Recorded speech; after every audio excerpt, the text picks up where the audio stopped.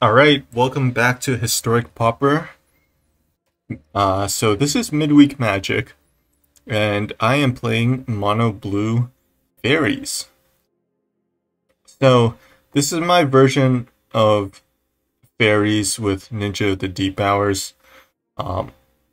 You're basically using these 7 counter spells, some disruption, and you come to a river and bind the monsters, and you see the guard approach. And then you have Bonesplitter to end the clock, to put a clock on your opponent. And then you also have Startling Development to punish your opponents when they try to block. And Faerie Duelist as well. So yeah, let's see how it goes in midweek magic. Alright. This is my first game with this deck, so we'll see how it goes. And yeah, I don't have a 1-drop. It's possible I want Network Disruptor in this slot, in the you see a guard approach slot. But Faerie Duelist into Ninja of the Deep Hours, I think that's a keep.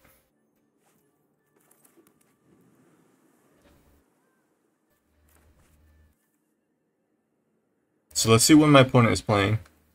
Ooh, green-white. This is most likely Ancestral Mask. So hopefully I can draw a counter spell soon.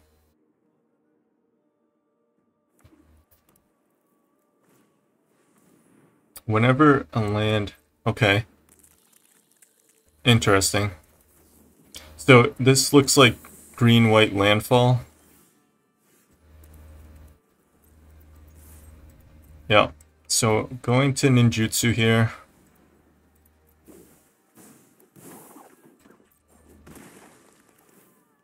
Draw a card. And green-white landfall, I don't expect they'll have much removal, so I'm gonna take the turn to use my Bonesplitter here.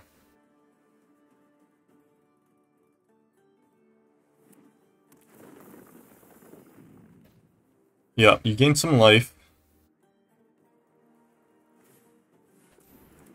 Oh, look at this. Core Celebrant. Interesting. And he attacks, okay. Interesting. Because that means my ninja gets to attack. And I'll either draw a card or he has to chump block.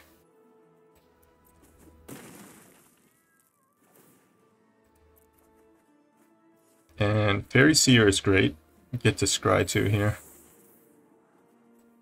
I don't think I need another Faerie Seer. And let's end the turn.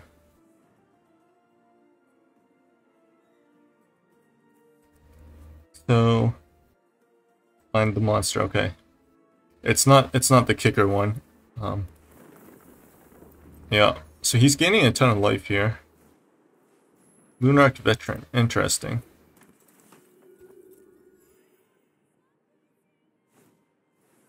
And another pot. Nectar pot.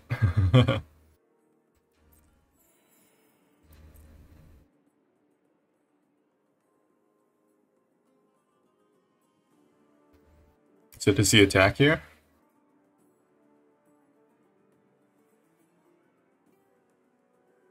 It's possible I hold Faerie Duelist and not play it this turn, because I want to keep attacking with my ninja, and he'll be eventually have to do something about it, either blocking, most likely by blocking. So I'll have Faerie Duelist for when he decides to block.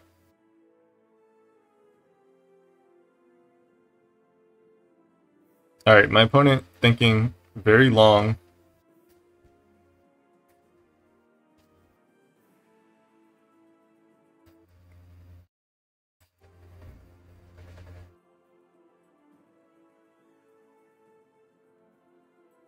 Okay, I am going to pause the video here. Alright, we're back. So So I drew a Lonely Sandbar, which I am going to cycle right away.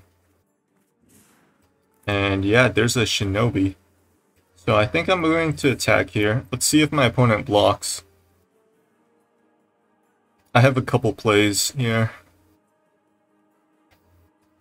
So at the moment, I'm not too scared by my opponent's board. You know, he's going to be able to gain a ton of life. But I'm going to be able to keep adding flyers to my board. And eventually, I'll just be attacking for more life than he's gaining. Yep, so he doesn't do anything, so I will take the ninjutsu on my Faerie Seer. Get 7 damage in.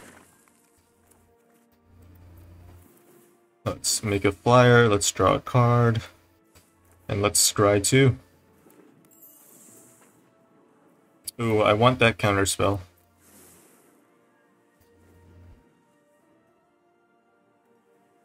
So, since I have flyers, this is a mana leak for 4. And oh, look at this. Canopy Baloth. Gets +2/+2. Okay, so green-white landfall with some random ETB stuff. Interesting. So I think I just take the free Lunar Veteran, right?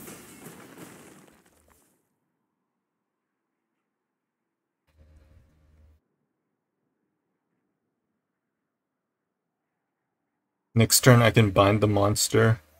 And, oh, wow.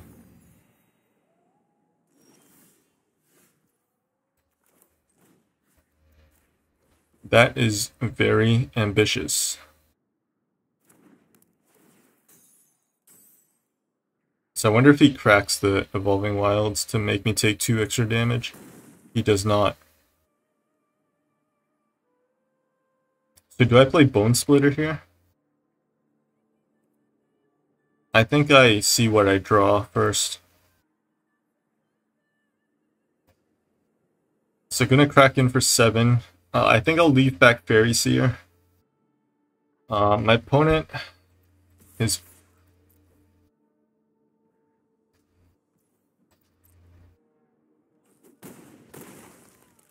Alright, got in for 7 damage.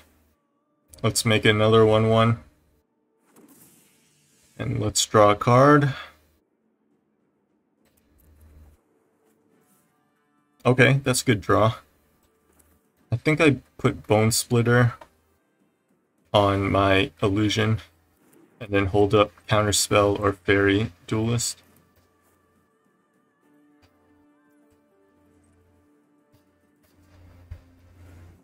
So my opponent can gain 2 life from his Nectar Pots by cracking Evolving Wilds. Luminous Phantom, yep, you got it. Don't really care about that. Yep, 2 life.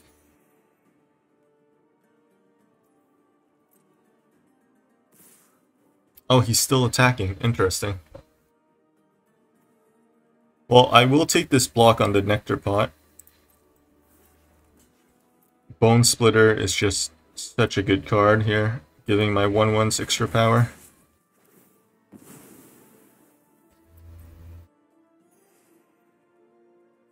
And I think in end of turn I use this, whoops, tap target creature. So this is going to let me get in with all my ninjas.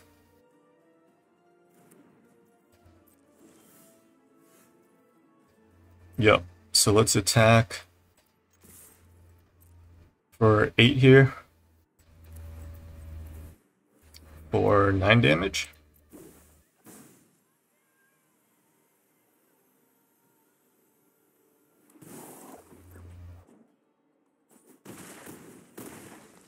Okay. We get to draw 2 cards, make a 1/1 flying. You know, our engine is online.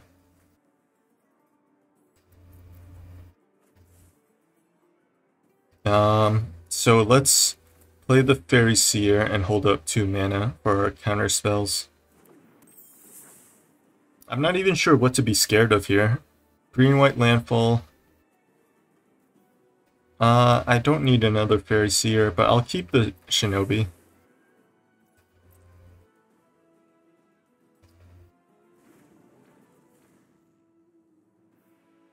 Green-white landfall isn't really a deck. Oh, interesting. So he's going to tap me with his Evolving Wilds. Unfortunately, I have the counterspell. And let's see if I have lethal here. I can tap down his Core Celebrant. Oh no. Oh wait. Whoa, he just concedes instead. Yeah, I mean, we just drew so many cards with our ninjas. We just made so many free 1/1s. Our engine was online, and my opponent playing green-white landfall couldn't beat it. GG's. Alright, we're back with mono blue fairies in midweek magic. Yeah, this is a perfect hand. We have our 1-drop fairy into Ninja of the Deep Hours. So let's see what my opponent does. I've liked this card and also sort of not liked it. We'll see how it goes. Oh, mono red. That is unfortunate because he can kill my fairy before I can ninjutsu it. So we'll see if he kills it here. So I did draw the Faerie Duelist, which is why I didn't sandbag this fairy.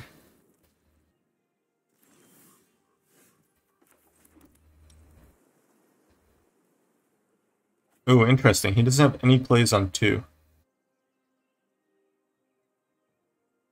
So I might just cycle Startling Development. Oh, look at this. He's playing red-green. Okay, in that case, I'm definitely playing Duelist out here to get my ninja going.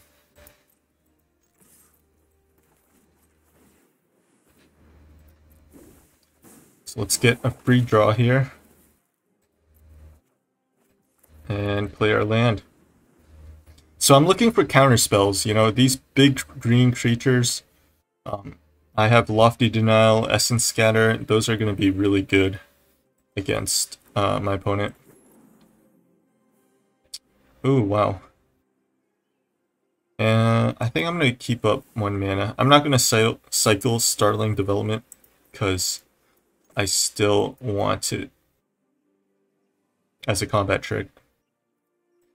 So let's attack here. Get to draw. Yeah, I think I just passed the turn with Faerie Duelist up. My opponent has 4 mana, possibly 5 mana. Having these two has been sort of awkward, but it did let me get in for attack with ninjas last match. We'll see how it goes. It's possible I shave 1 or 2 for a network disruptor. Another 1/1 artifact fairy, I think. Oh wow, he's attacking. So I will take this, presumably it's a shock. No. Okay, my opponent just a little bit inexperienced, it looks like. So this is midweek magic. There's a lot of casual players. If you're interested in playing more Historic Pauper, you know, join our Discord. There's a link in the description. I will draw 2 cards here. Let's play the Seer, scry 2, and leave up counter spells. I'll take that, yeah. As a sort of hedge against his Greater Sandworm. But I mean, with 2 counter spells, a Startling Development, 2 you see a guard approaches to tap it down. I am firmly in control of this game, I think.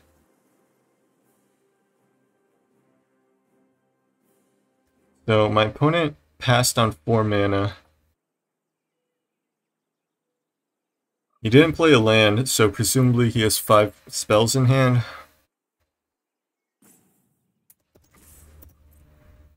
Alright. If I can draw a Bonesplitter, that would be nice, because that would speed up the clock. Nope, my opponent's just taking 5 damage here. Interesting.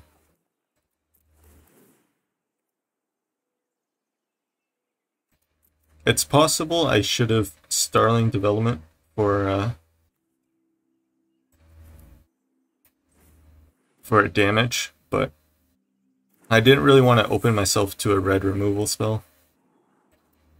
I'll take another Lofty Denial. And honestly, I think I just play out my Faerie Duelist. I still have 3 mana up, but I don't really want to discard anything.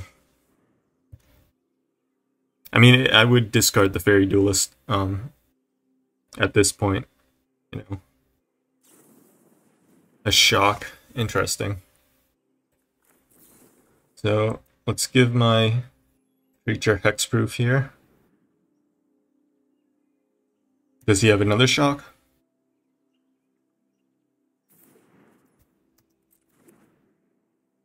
Interesting. He's stuck on 4 mana still. I mean, presumably he's playing bigger green creatures, so he could have some dead in his hand. He's attacking with elves into my duelist. Well, I'm still gonna take this. It's basically on my opponent to have something here. Titanic Growth. Okay, so here I will bounce his elf. And the reason for this is that I'm basically killing a land for a turn as well. And my opponent is just dead on board. But if it mattered, his elf would be tapped for 1 more turn. Well, GG's. I hope I've showcased this mono blue fairy deck. Yeah, have fun, guys. Bye.